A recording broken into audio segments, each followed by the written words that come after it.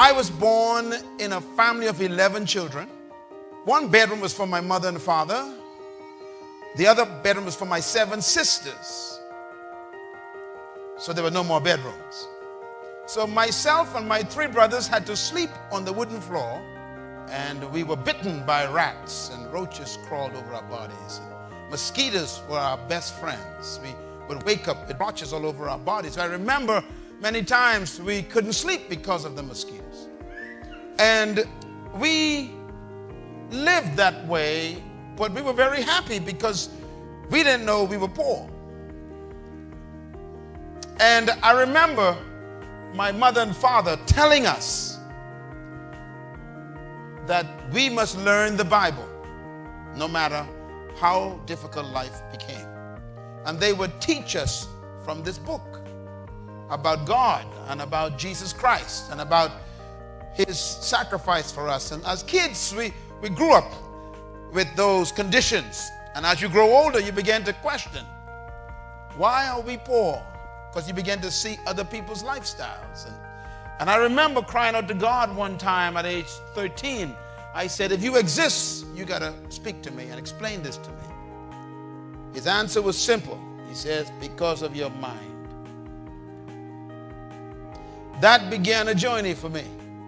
I surrendered my life to God that night at age 13. I never went back. At age 14, I wrote on paper everything I wanted to be and to do. Today, I am doing those things. And something happened between sleeping on the floor and flying my own jet today. Now, what happened is I had a mental transformation.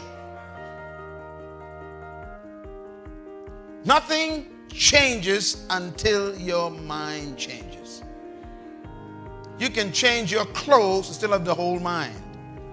You can change your location and still have the old mind.